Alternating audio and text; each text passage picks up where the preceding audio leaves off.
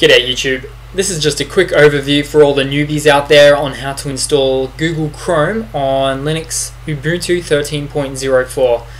Now there's a few ways to do this. I'll show you the most easiest way, and I'll just open up Chrome to begin with, and you'll notice that it's actually named Chromium as well.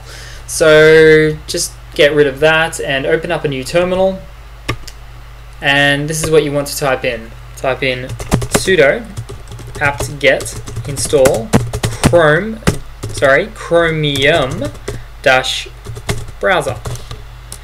Hit enter, throw in your password, and installed.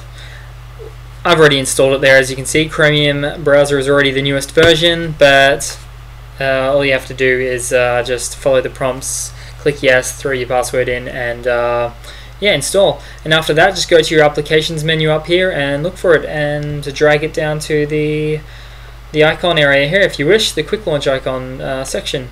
So that's pretty much it, guys, for all the newbies out there. That is how you install Chromium or Chrome browser on Linux Ubuntu 13.04. Cheers, guys, hope you've enjoyed. If you have, please subscribe, leave a comment. Thanks for your time. Ciao.